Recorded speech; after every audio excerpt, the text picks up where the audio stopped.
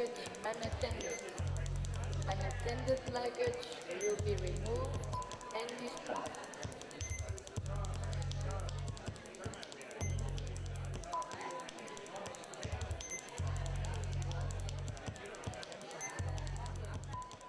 Attention, ladies and gentlemen. This is announcement from planet X31. Please take your seats. Columbia, this is Houston, ALS, over. It's designed to test the reactions of troops to atom bombs used in support of an attack.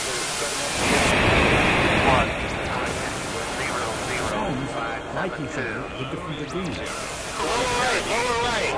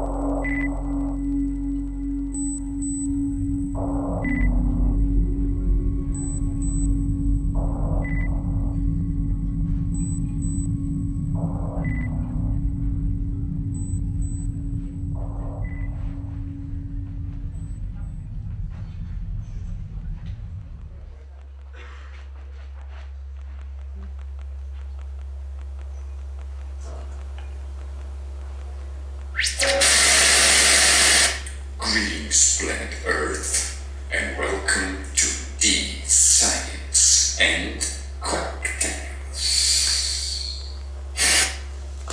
Science and Cocktails is an initiative taken in cooperation with the Niels Bohr Institute, and its purpose is to bring first-class scientific information directly to you, Earthlings, without interference of any other type of intermediate medium. Its aim is to make the flow of thoughts and the flow of sensorial perception as smooth as the flow of a cocktail mixture. Tonight's teleportation will be guided by Lautrup, Professor of Theoretical Physics at the Niels Bohr International Academy within the Niels Bohr Institute. His talk tonight will be about the weirdness of the quantum world, about the tiny little things that move, wiggle around like crazy and go through different points in space at the same time. He will tell the story of why Niels Bohr and Einstein themselves were arguing if a cat could be simultaneously black and white. Ladies and gentlemen, the words of Lautrup will be followed by the sound sculptures of Jürgen Teller, musician and composer. Teller's compositions and projects focus on drone pop, electroacoustics, sound sculptures, MIDI guitar, and grain sample synthesis. Intermission.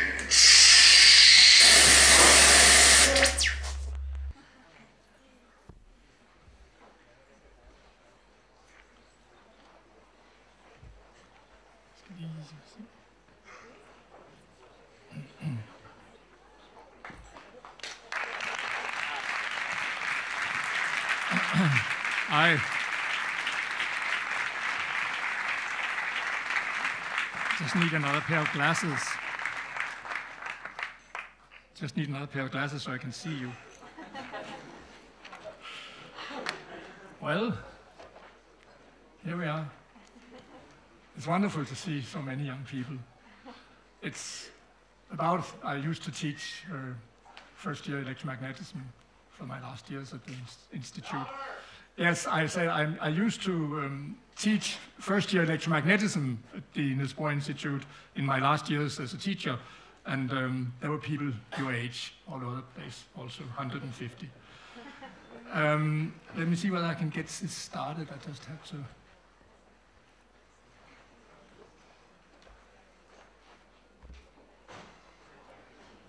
Okay. I just have to, yeah. There it is. Do you have a pointer, a laser pointer? So it'll be like this. Okay, that's another pointer. Yeah, that would be fine. Okay, yes, that's good. Okay, fine. Yes, quantum mechanics is weird, and I'm going to try to expose to you. I know that you are not mathematically familiar. There will be essentially no equations. At some point I just have to show one. If you understand it, fine. If you don't, forget it. So don't worry about that. Listen to my words instead. I'm not a historian of science, so I have a lot of respect for history of science, but I do not do it myself. I've only written one paper on the history of science. And I'm not a philosopher either. I do not do philosophy. I have difficulty seeing what philosophy has done to science, and so I think it's best to keep them out.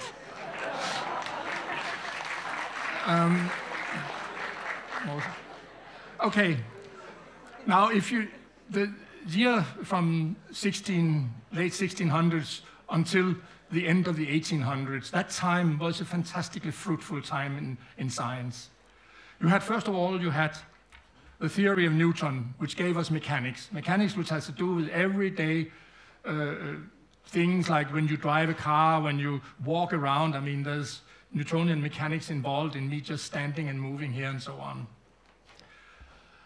That was 1687, very early, and he invented the mathematics to go with it, actually. But that has often happened, that physics has invented mathematics that later on mathematicians have taken up. Even in the later time here with string theories, mathematics had been invented that inspire the mathematicians. About not quite 100 years later, Newtonian mechanics was generalized to continuum mechanics, which has to do with water and air and elastic materials and so on. And this was generalization which was very important, and by the way, it also described waves. Newtonian mechanics itself was particles, planet-sized particles. Newton could explain planetary motion that Kepler had observed, but here you could explain what waves were. The waves you see in the ocean, for example, the waves by which I speak to you, that come to you, my voice comes as waves of compression and expansion of the air in front of me. In 1865, another wave theory was created, which we call electromagnetism. It was created by, I may understand quantum mechanics, but I'm not sure I understand this microphone. No. Another great theory came to it, which was Maxwell's equations for electromagnetism. He built on previous, and when I just put one name down, because I don't want to, I'm not a historian, I don't want to give all the little details. There are tremendous complexity in the history of science. So let me just say that was James Maxwell who came with the final theory of electromagnetism, in which, as an additional bonus, he suddenly discovered that you could have electromagnetic waves. And he could calculate their speed, and that agreed with the speed of light, which had been known since Römer's time. So that was a fantastic discovery for him. He lived very short. He became 47 years old, but he created something which, in this electromagnetic theory, the Maxwell's equations, they're called, which really has had incredible importance for our understanding of physical theory. When I was a student, your age, Maxwell's equation was for electromagnetism only. But since then, Maxwell's methods have been generalized to the whole standard model that we today have of all particles, essentially all particles in the world. So Maxwell had much greater importance now, has much greater importance now than he had when I studied electromagnetism in 1959. Another theory, I'm just lining up the theories, and you can read this also as what physics students must learn during their 2 first years, except the last line here. They should have all these courses and all that. Thermodynamics has to do with heat and work, and how heat and work are exchangeable. Their energy are forms of energy. It was Boltzmann, and that was, when I mention him, it's because he showed that you could derive thermodynamics as an approximation when you had infinitely many particles in a system. And this was very important to the development of quantum mechanics, or at least the first start of it. Then comes, in 1905, the Newtonian mechanics experiences a change. Einstein created and discovered that he could make a theory which had Newtonian mechanics in it, but was better. This was a particle theory. So we have here waves, statistics, and then particles. And then he also came with another theory, a bigger theory of relativity in 1915, which is a beautiful, read the paper, it's very good. It's still very good. Anyway, finally, in 1925, Schrödinger and others, Heisenberg and Schrödinger is a question, I mean, there's always, you will hear some other names in a moment here, created quantum mechanics. And a few years later, the first quantum field theory was created. Now, these were all theoretical constructs, but when I mention only those that had been tested, verified, validated in all respects. These are not the political theory. Remember, in politics, when somebody says, oh, but this is just a theory, it means it's taken out of the blue air. It's absolutely, there's no evidence that it should be right. So these theories in politics mean that they're just speculation. Here in science, in physics, theories all the way down here are highly verified. We know they work. Quantum field theory is the latest of that kind. Since then, string theories have developed, but string theories have not been verified. We don't have a single indication that string theories should be right. But nevertheless, thousands and thousands of young people write theses about string theory and have done it since 1985. Okay. And I realize I have 45 minutes only, so I may skip some slides here once in a while.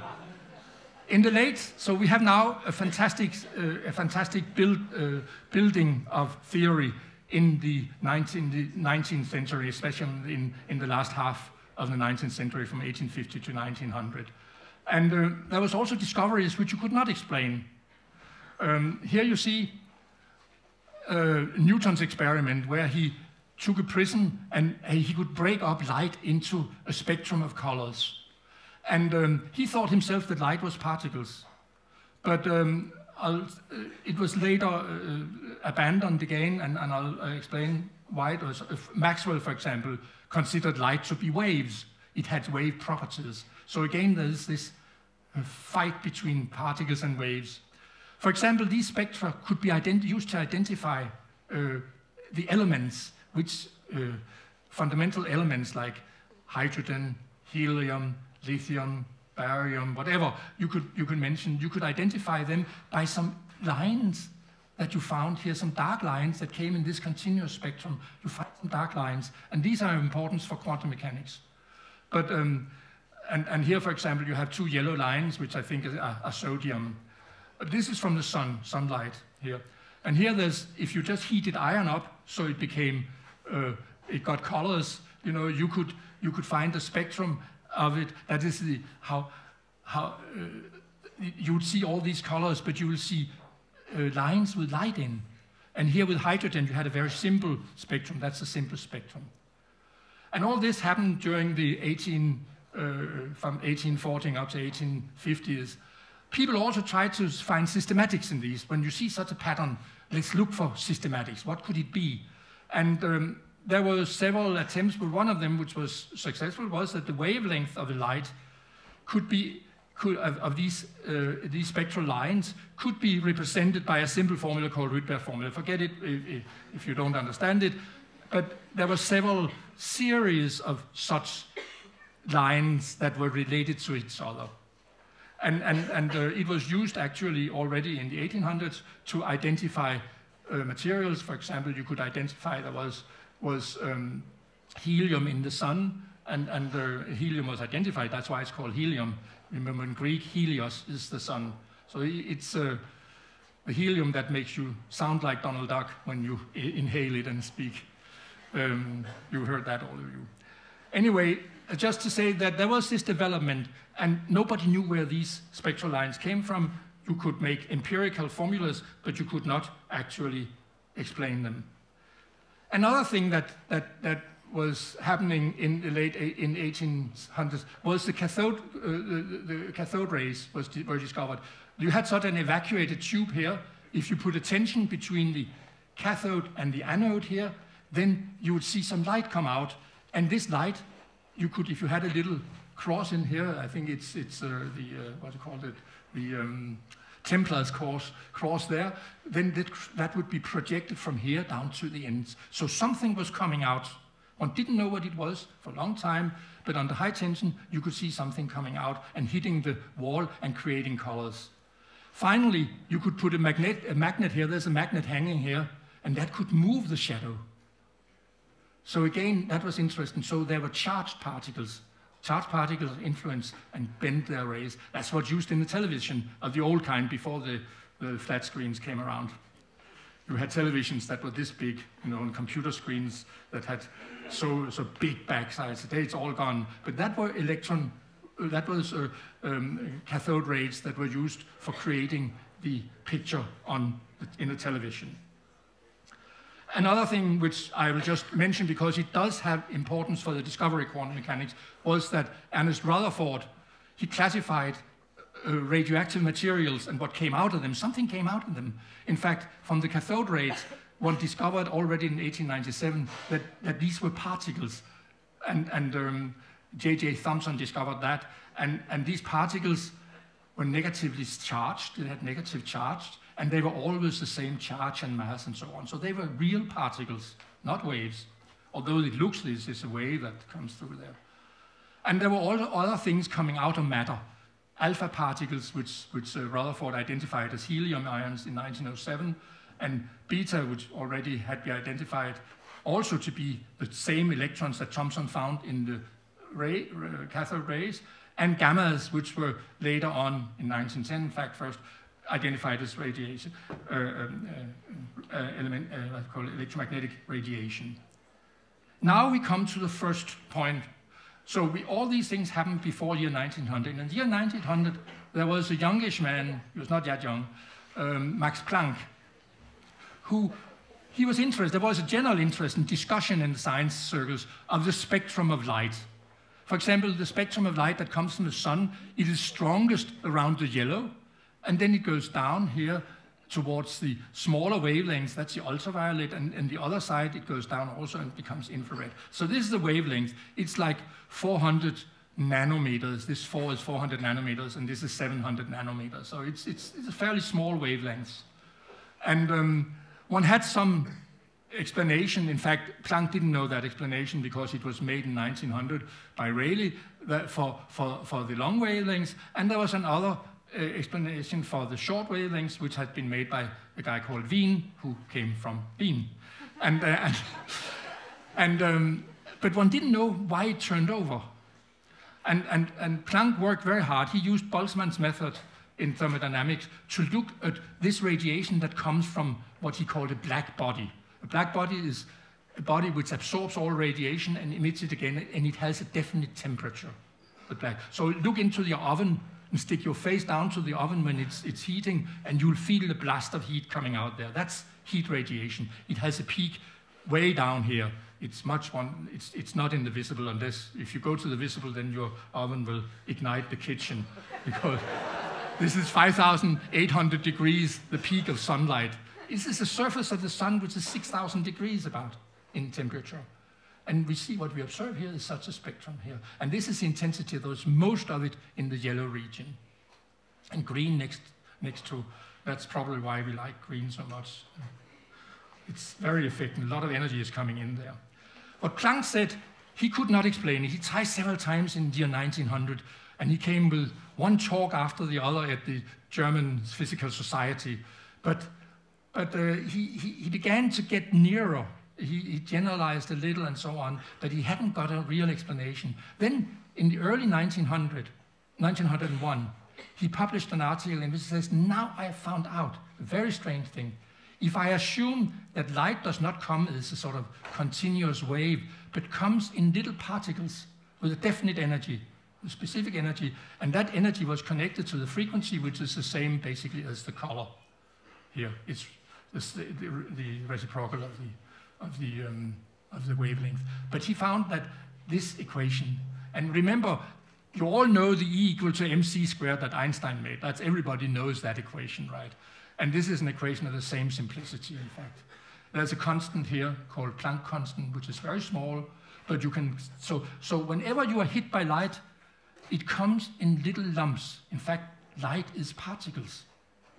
So now suddenly, we thought light was waves. That was what Maxwell had taught us. But light is also particles, apparently. Well, Planck didn't say that. He said it's because the atoms that emit the light, and in fact, one didn't know atom, but the matter that emits this light has limitations on it. The packages come from the oven, so to speak, and it's not light itself. So that was the first thing. He didn't draw that conclusion. I like this picture. That's roughly as he looked there. This is somewhat later, and the man was very hard hit. He lost 2 sons in the First World War, and so on. So he had this very sad face. But he lived until he became in the 90s. So he lived into 1940. In fact, I was born before he died. But 1918, he got the Nobel Prize. That's old. The next step in developing the quantum was Einstein. Einstein was sitting in Bern in Switzerland, and he had a wife who was a physicist, didn't know that he was married to the world's best physicists, and she competed with him. She was also a physicist, and they had a child, and they had a small apartment. I've actually been in that house. There's a cafe underneath, and the physicist I gave a talk in Bern, and they took me over there so I could see sort of where Einstein had lived. But he was sitting there. He was a charming man, as every girl can see here, and he wrote in the spring of 1905. He wrote 3 articles, maybe even 4, which each of them could have brought him the Nobel Prize. Relativity was one of them. It didn't give him the Nobel Prize for relativity. This, called the photoelectric effect, gave him the Nobel Prize. But what is it then? Well, it was known that if you radiated ultraviolet light on metals, for example, you had electrons coming out. You could observe that because they're charged, they're easy to observe. And the interesting thing was that there was some ideas that if you increase the intensity of light, it wouldn't change the speed with which electrons came out. But if you change the color of the light, it would. And Einstein took that, he took Planck's idea seriously and said, well, if you send light of a given color, nu is the color, if you send that into the metal, then you have to pay a certain price for pulling out the electrons. It hits an electron. Is all of this Planck quantum here is put onto an electron somewhere in an atom inside. Well, they couldn't talk about atoms, somewhere inside the material. So it delivered all its energy, one go, like a particle.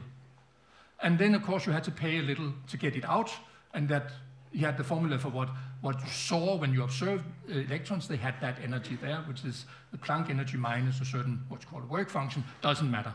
Anyway, the equations are not difficult here. This is sort of, I hope, this is high school level. But what he realized was that the light quantum was indivisible. He thought the light quantum was a property of light, and not just a property of the oven that emits the light or the sun that emits the light. It's really a property of light itself, that it comes in package. And these packages can hit something, and like a particle, they can deliver all their energy to this something they hit. And so this was the first time where the photon, what light was considered to consist of particles, just like Newton thought, but another kind of particles, because light is also waves. That's very easy to prove. It took some time before this equation here was probably Millikan confirmed in 1914, and later in 1924 it was shown that the light quanta, just like particles, carry momentum. Momentum is what every politician talks about now, but it's really mass times velocity. So think of it as velocity. So every light particle carries a momentum which can hit. So you can make collisions just like between particles, where a particle comes in, hits another, and sends it off in a different direction. He got the Nobel Prize in 1921, but it wasn't paid out before 1922, where Bohr got his. Finally now, we are still in the preparation. This is the first phase of quantum physics, which really is quite, it comes in little fits and starts. Nobody believes it except for a few like Einstein. But Rutherford, he was an experimentalist. He was a gifted experimentalist. And he had been involved already with a lot of experiments, among others, with identifying alpha particles and beta particles and so on. But in 1910 or 11, he published in 11, in 1910 he asked his co-workers, Geiger and Marston, he asked them to look for backscattering. They were sending alpha particles into a gold foil. Gold foils are thin. They are sub-millimeter thin, 10th of a millimeter or something, but there are still million or 100,000, at least 100,000 atoms in a row in there when you shoot into the gold foil. So there's lots to collide with. And mostly such alpha particles would just get a little deviation. They hit some electron and they would deviate it a little. But sometimes he thought, he got the idea, let us look at large angles where it's scattered backwards, or at least to the side, but coming back towards me. Now, people thought at that time, they didn't know what matter was. And it's like they were shooting alpha particles into a gold foil was like shooting rifle bullets into a haystack. Usually, it'll just go partly through and stop, and if it's strong enough, if the shot is strong enough, it'll go through and come out on the other side. But if you suddenly get one back in the face, what is your conclusion? There must be a stone in there. And exactly the same thing was what Mr. Rutherford did.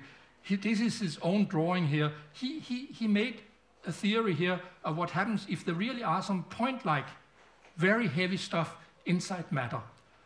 He didn't call it nucleus, we do that today. Then you essentially, because this is electromagnetic interaction, this is basically the same as gravitational interaction, so it's basically a cometary orbit that you have there. Well, comets never go in hyperbolas. This is a hyperbola, but you never see them. You see them mostly in parabolas and very long elongated ellipses. Comets coming into the solar system. But he could calculate the probability, and the experiment done by this Geiger is the Geiger with the Geiger counter, by the way,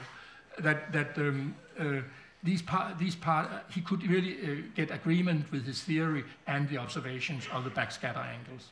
So we now know there's something in there. It is, just to tell you, it is small. It is actually 100,000 times smaller than the atom itself. The atom is not yet discovered. But now we come to it. 1913, Niels Bohr, he was a young man, 27 years old. He's just finished his thesis and so on, and he applied for a scholarship to go to England. And that was in 1910, he's applied, and he got a year to go to England. And he wanted to go to Cambridge, where J.J. Thomson was. Thomson was the one who identified the electron. And Thomson had ideas about what was inside matter. You didn't know at that time. It's very strange. There were no atoms. I mean, chemists claimed that there were atoms because they looked at simple chemical reactions, which could best be explained by atoms and molecules. But you hadn't seen them, you hadn't observed them, so you didn't really know what matter consisted of. Thomson had some wrong idea. And Bohr came to him, and Bohr's English was very poor, in fact. And then he had just read a book that Thomson had written. And the first time he meets Thomson, he has this book under his arm. He goes in there, and Thomson's the big famous scientist there, and opens the book and says, "That is wrong." That was not the beginning of a good friendship, in fact. After a fairly short time, Bohr became friends with Rutherford, who worked in Manchester, and went to Manchester. And there he was in the right environment. And there he, of course, were near the discovery, or there was something, and he said, that's a positive charge. Rutherford couldn't determine whether it was a positive or negative charge that was causing the backscatter. But he said, okay, we have a very, very, very fine, very compact nucleus, and then we have electrons circulating it around it. Now that was when the atomic model starts. But the problem with the atomic model is that when you have something that circulates, well, then it emits electromagnetic radiation. And in fact, all your mobile phones, when you communicate with nearby masts, you do it by electromagnetic radiation. You do it by accelerating electrons up and down in the antenna, which sits inside the phone now, but used to be outside. Remember when you were little?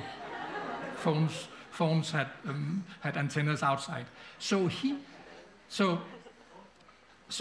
he knew very well that if you have a circulating electron and you can calculate very quickly, it will simply spiral around the nucleus and come closer and closer, and in a very short time, it disappears into the nucleus.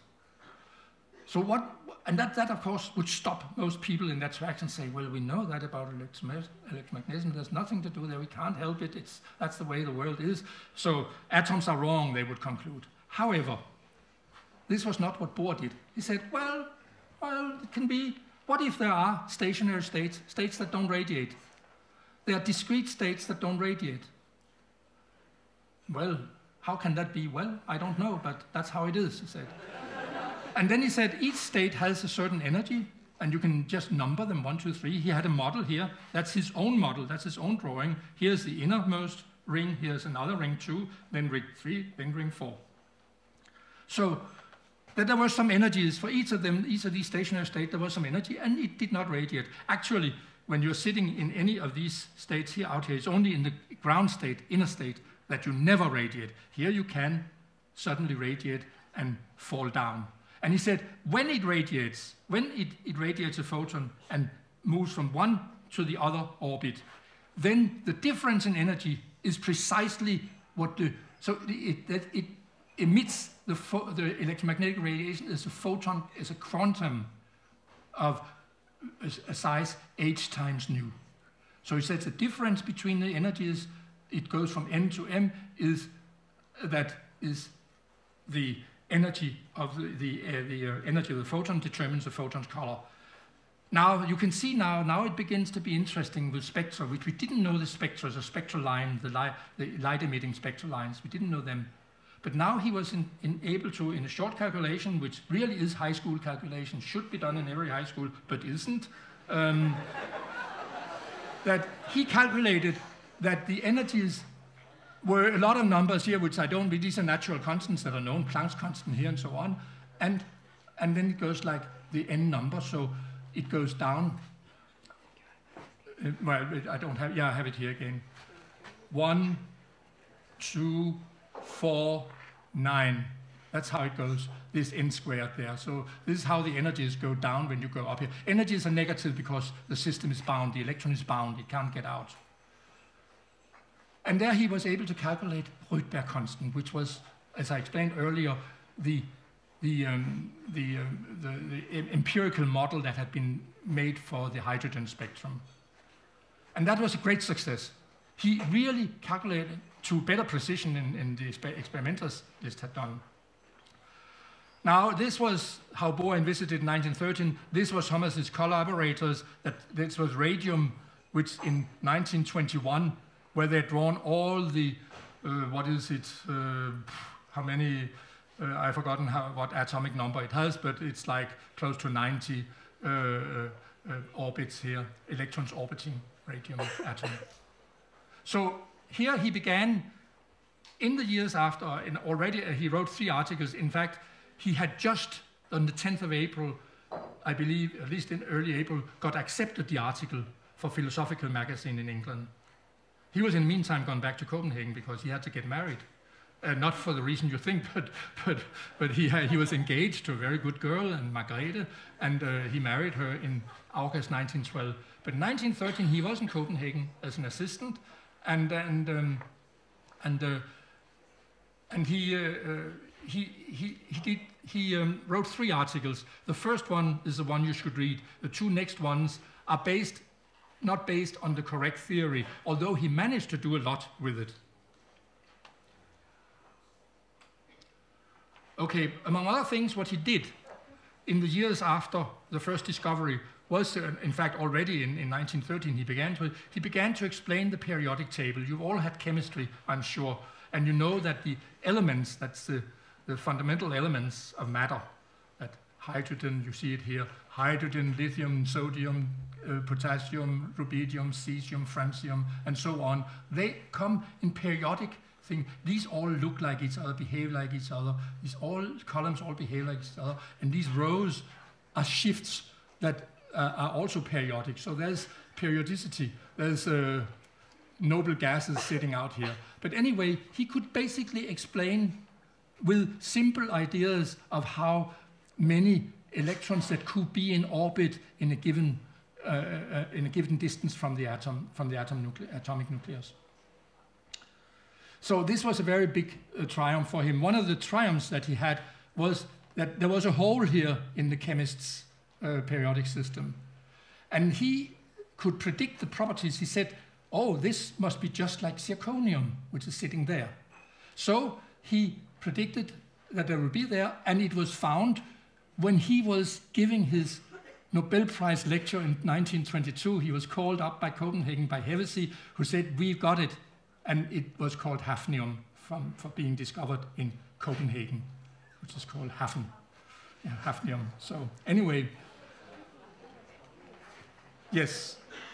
So, but otherwise, there was now a period of almost 10 years where they tried to make a more systematic theory out of Bohr's discovery. Bohr became instantly famous, and because he's really done his homework and written down an article which explained things so that you could actually calculate this thing, and it agreed. Suddenly the spectra were understood, although mostly hydrogen spectra, the higher order spectra were more difficult. But something like these metals here, they look like hydrogen, so you could also explain what's called the alkali metals by that.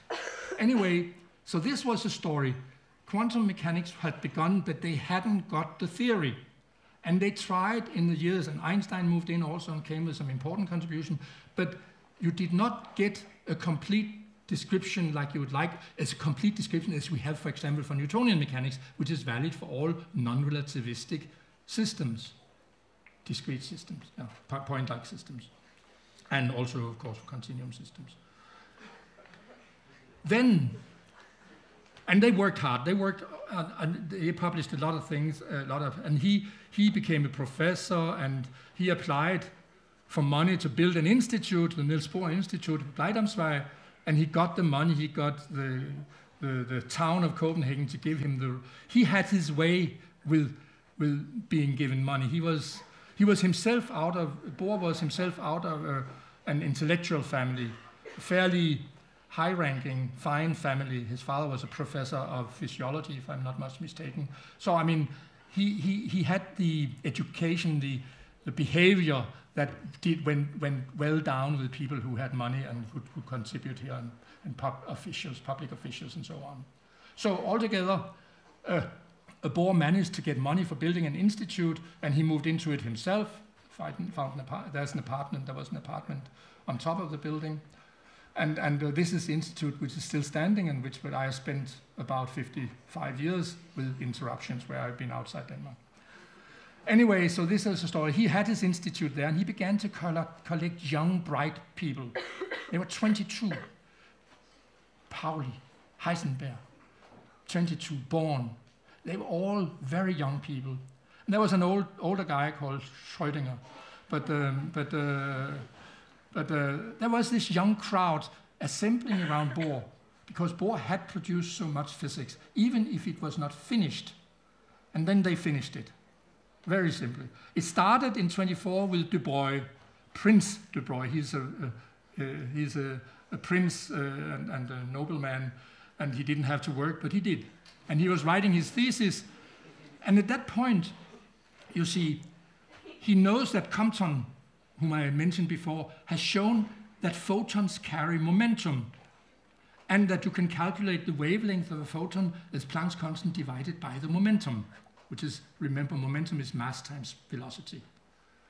And then he sat and played around with Bohr's model and said, well, of course, if there's a wave with wavelength length associated with a photon, and a photon is also a particle according to Einstein, then maybe also an electron has a wave associated with it. It is a particle, yes, everybody can see it, just makes a spot when it hits something. But he says maybe the electron also has a wave associated with it. And then he said, well, but this wave has to go around the orbit, the electron orbit, and it can be, this is four times here, and this is a number here, larger. But the wave had to meet up with itself correctly.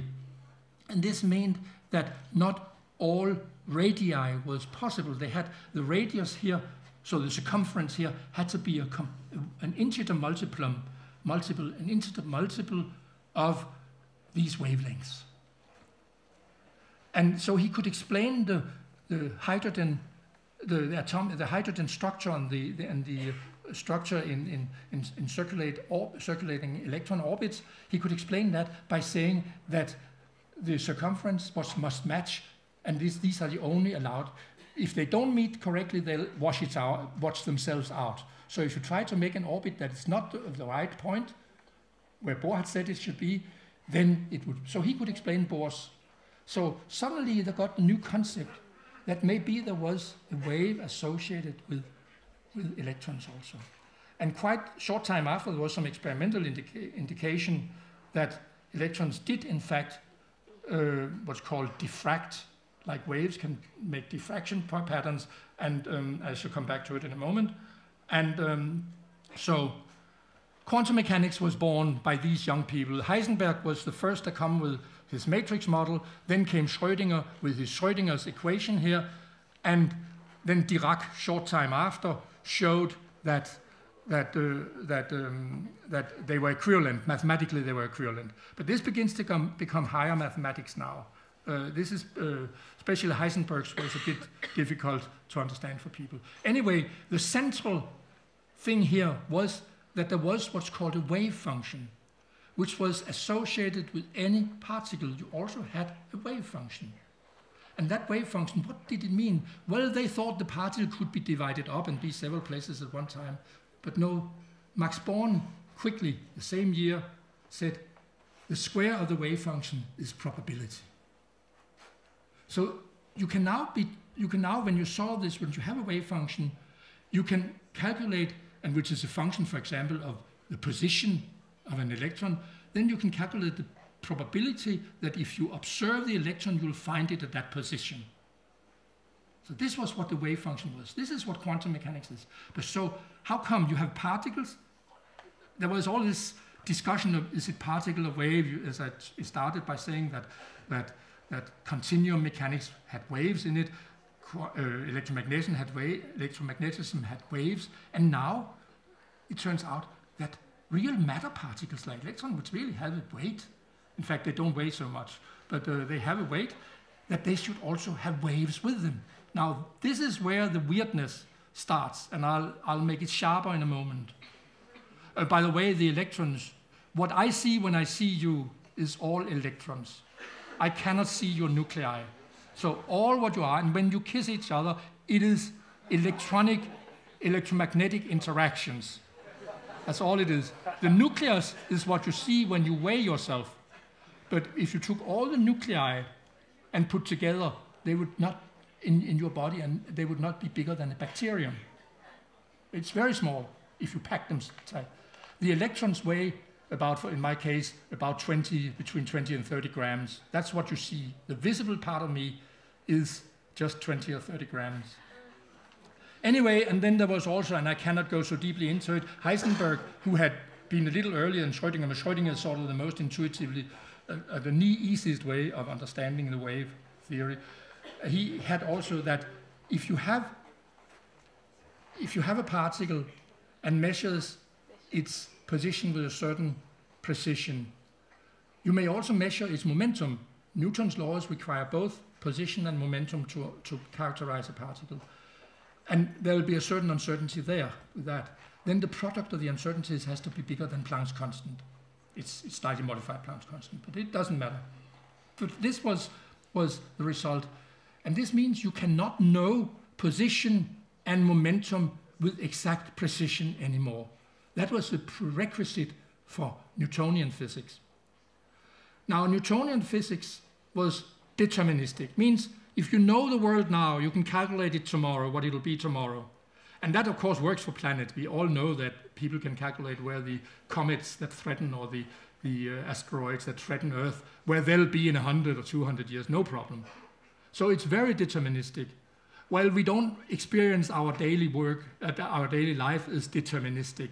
That's not how it is. It's because we do not know everything about the things we interact with. We breathe air, but I don't know whether the molecules of air really are there. They move 500 meters per second, by the way, so you know it now.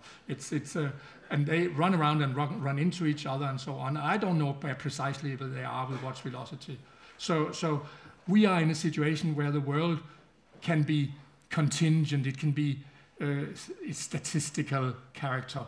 But underneath it, in that primitive understanding, in the classical physical understanding, we could in principle know all the positions and all the velocities of all the particles in the air, and we would predict everything about air for all the future. Now, Schrödinger equation is also a deterministic equation, so it tells you that if you know the wave today, you know it tomorrow. But the wave is a probability amplitude. You square it and you get the probability. It's not a physical wave, but it is how you describe the electron. But where does indeterminacy then come? It comes from Heisenberg's indeterminacy relations. That when you do a measurement, you cannot predict what you get. And I'll emphasize that now. And they're sort of you cannot reverse a measurement, you cannot undo measurements. If you measured where an electron is, it has that position afterwards. You cannot undo it, you cannot go backwards. In deterministic equations, you can go back and forth. So I've actually seen these people in real life, some of them. And I talked to Dirac once when I was a young student. Now, let's now try to look. I think, what do I have, 10 minutes more or something like that? Can I, 10, 15 minutes, would that be all right? Okay, you want me to go on? You're listening. Okay, good. Now, if you have a water wave, you can do this on the beach, where the waves come in and there are small capillary waves and there are bigger gravitational waves, but the waves come in like sort of waves in a sequence. You see the waves come rolling in with more or less fixed distance between them. If you then put in a blockage, you put in some wood, a board here and there, and you make an opening and you put in some wood there, so that there's two channels that the water can run through here. It's thrown backwards here.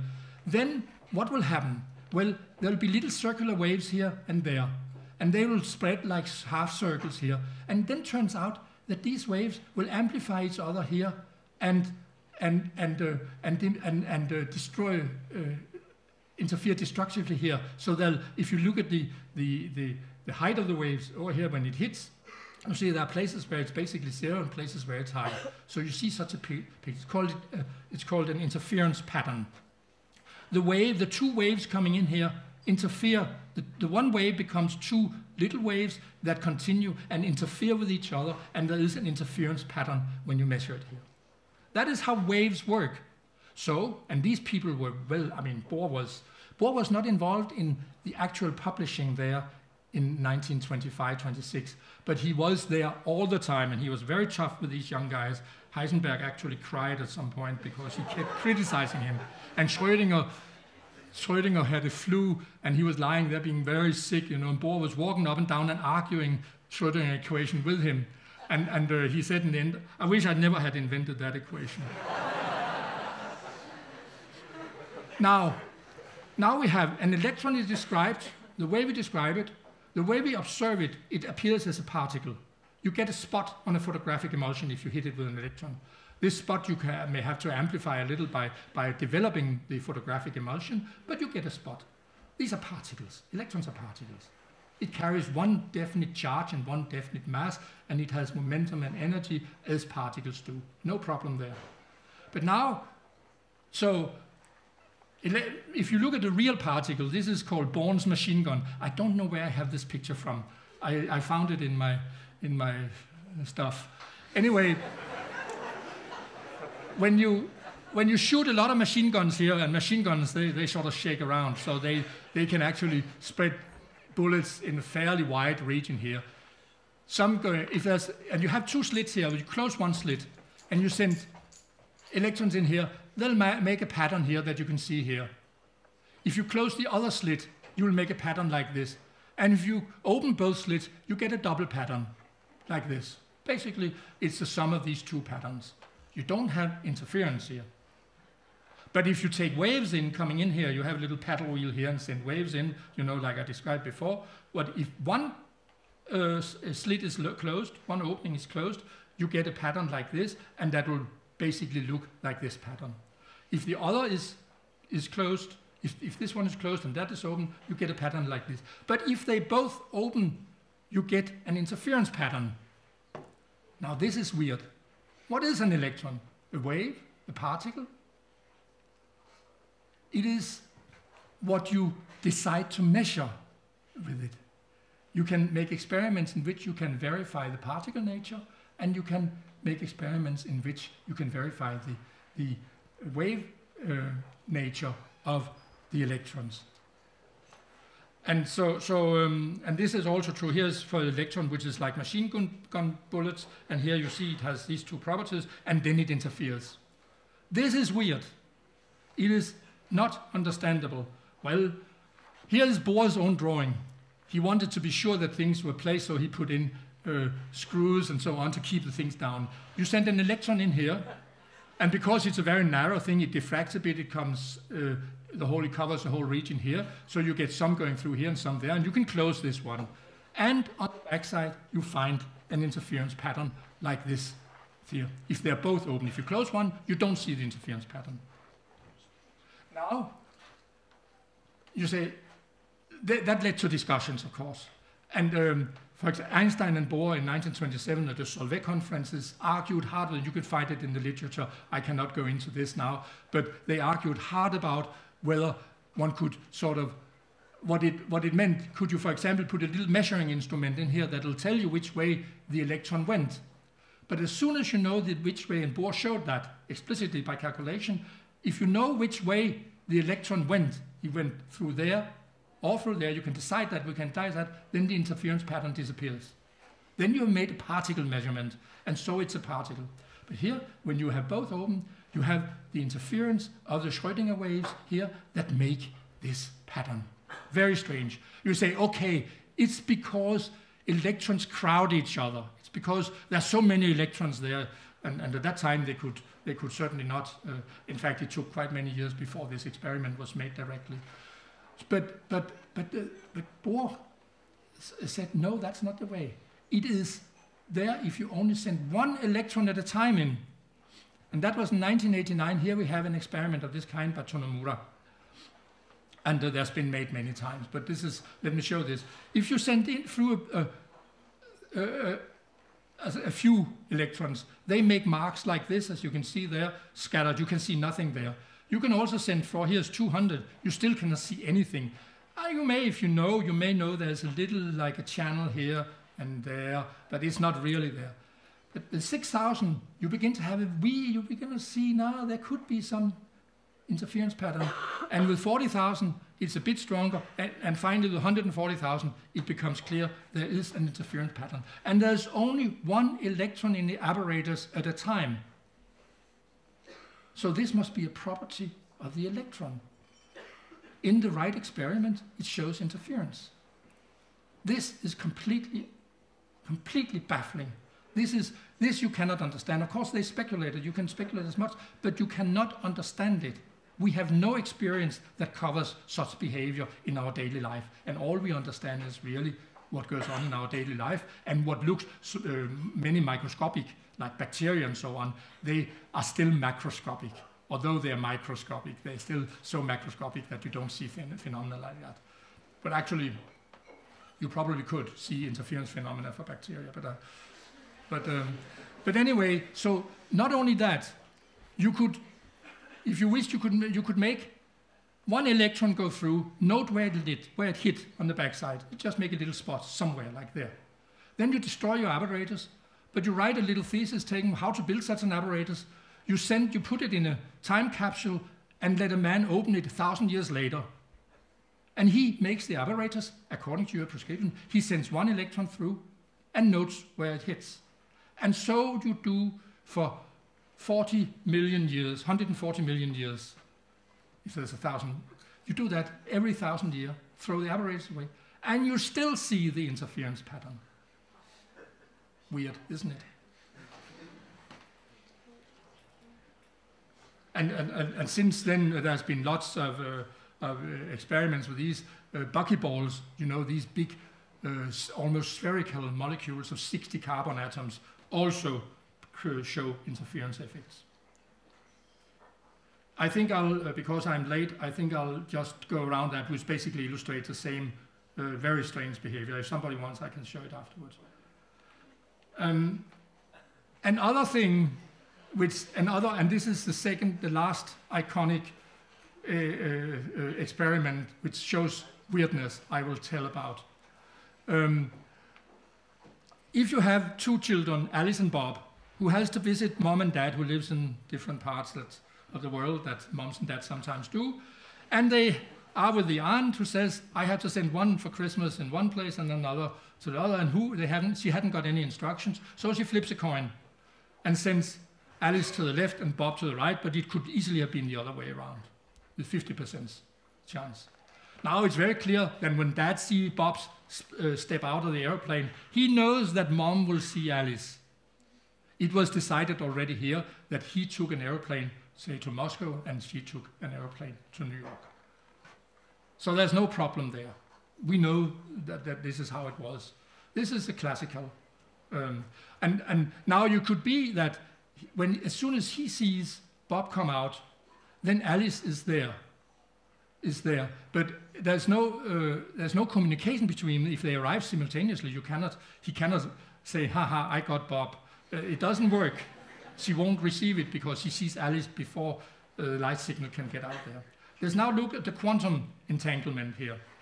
In this case, we have another kind of putting together. We have a superposition of two possible waves. This is just like in the two-slit experiments. superposition of two waves, Alice going to the left and Bob to the right, or Bob going to the left and Alice to the right. But this is a quantum superposition, which means it is one thing. It's a unique, it's a quantum state here. And this could be, in practice, you do that with atoms that decay into two back-to-back photons. And then whether it's Alice or Bob can be measured on the polarization of the atom. When it's polarization this way, it's Alice, and when it's polarization that way, it's Bob. So, I mean, this can be done, but I do this because I want to communicate something here. Now, there's no and. The atom makes a superposition of two possible states, and that's a whole, that's a quantum whole. It's called an entanglement here. Now, of course, the photon we call Bob is going to the right, and a photon called Alice is going to the left. You don't measure them, but at the moment when this physicist here now, he may also be a dad, when he observes, he receives the photon, he can measure its spin, its polarization, and he says, I know it's Bob. Then at the same time, he can predict that Mom must get Alice, because the measurement sort of collapses this wave function into one or the other of these two possibilities. So he instantly knows, even if Mom hasn't seen it yet, he can tell her that, but that'll take time. So if they arrive simultaneously there and there, they will still be correlated like in the classical experiment, but you don't know when the correlation was broken. It's first broken when you actually look at the thing here. So all the way in the aeroplanes, and that's not aeroplanes, it's photons going each their way, you do not know, you cannot say. If you measure it, then it's just like measuring where the electron went through the double slit experiment. You're done it. The interference is gone, and there's nothing there. So this kind of thing, you don't know until you actually watch it happen, what it is. And it looks like a spooky communication out that says, well, I saw Bob, therefore this has to be Alice out there. Einstein called it spooky, faster than light movement. And he invented relativity. He didn't like faster than light. So, so the question is now, and I'm almost at the end now, I'll quickly end it here.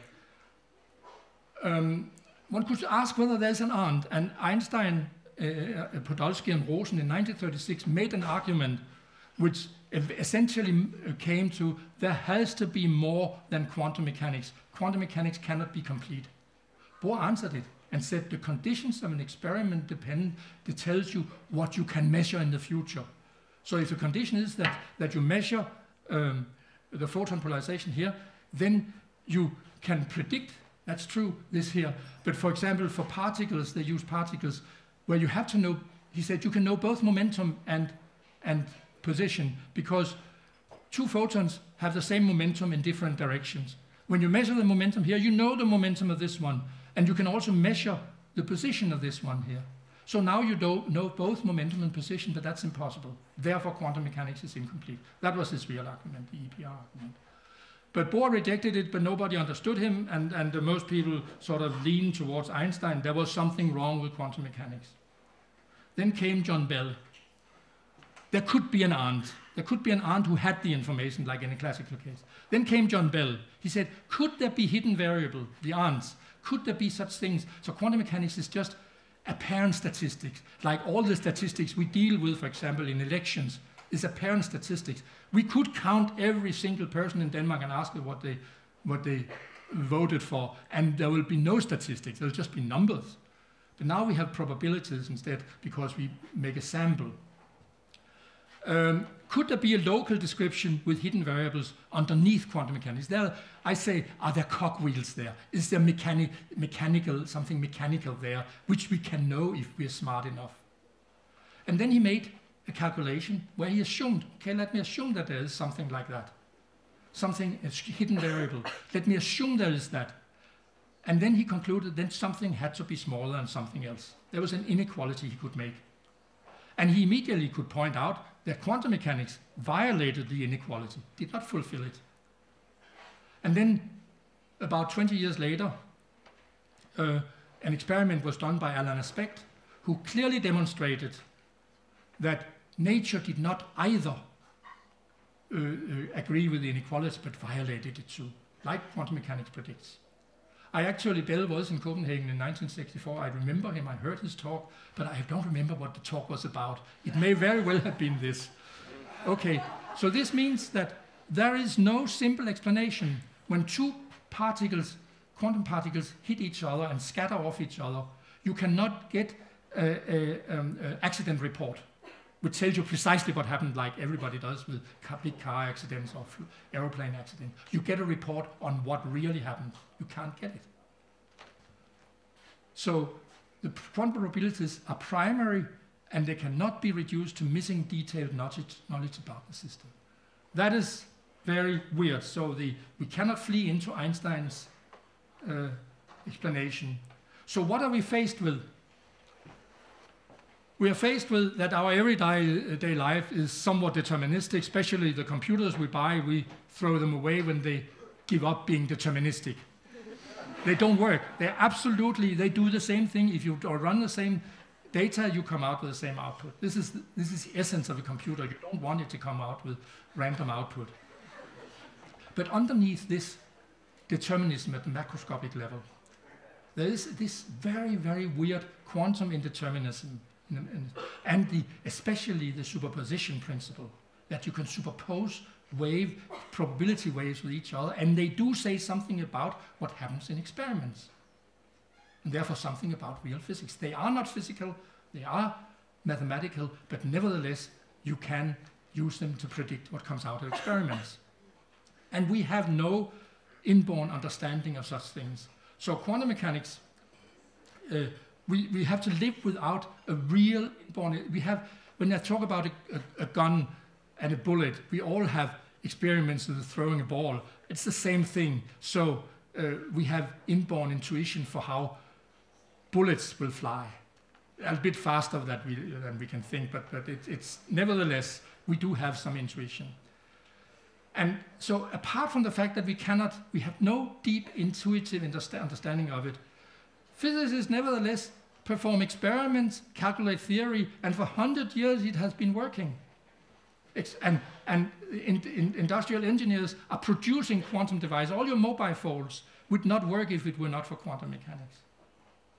So we are really in a strange situation. So young people don't care about all these worries about measurability and so on, and they just use quantum mechanics, calculate the results of experiments and compare with the experiments.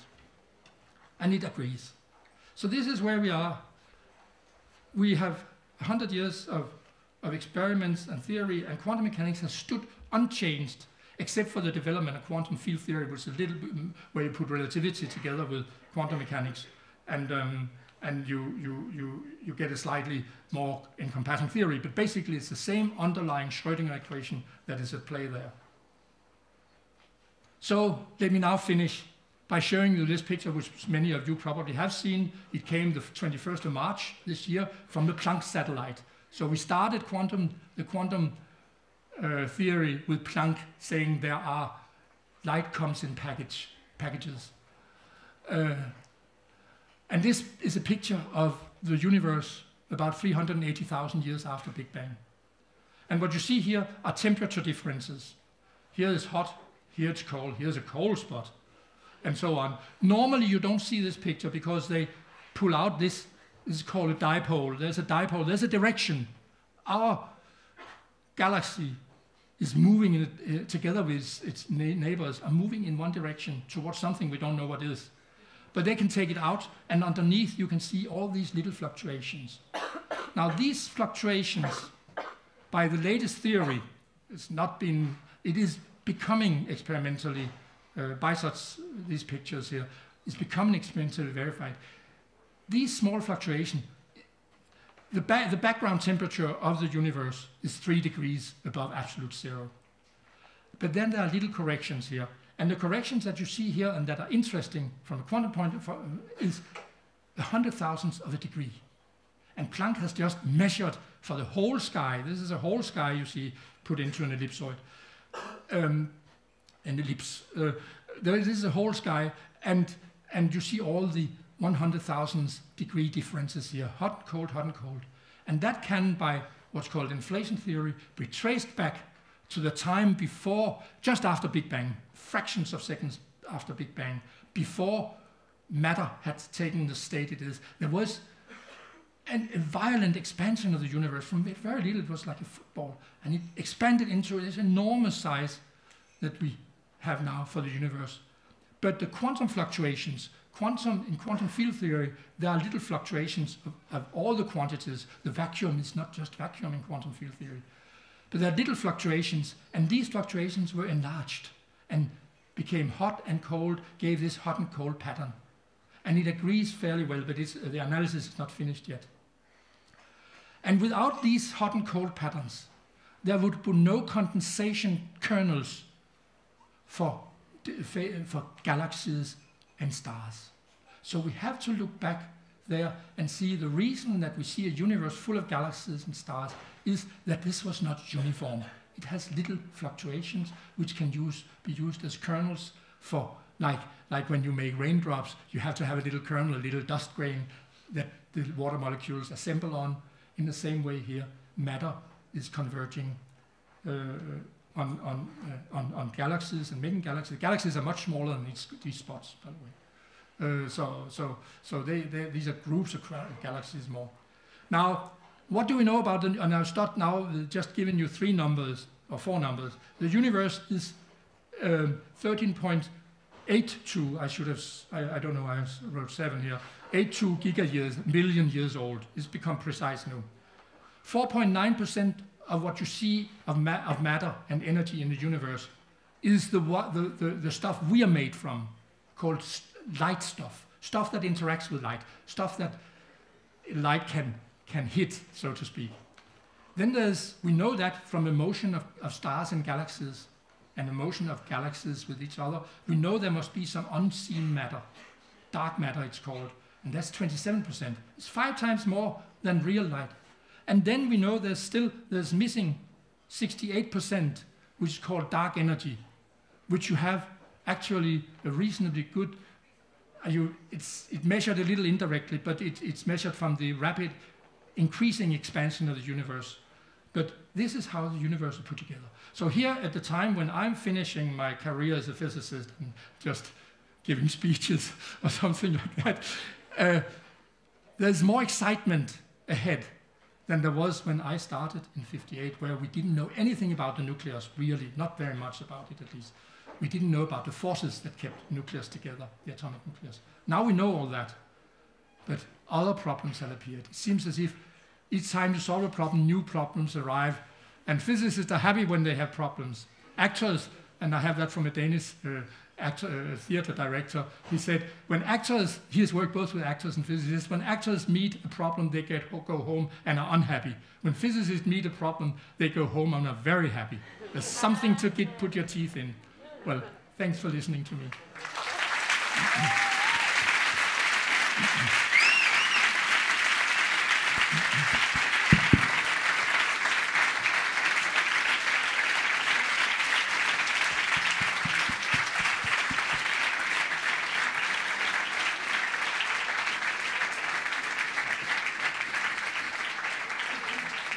Thanks a lot, Benny, for the inspiring talk. We have time for a few questions. So, okay, there's one there. It's coming. Yeah.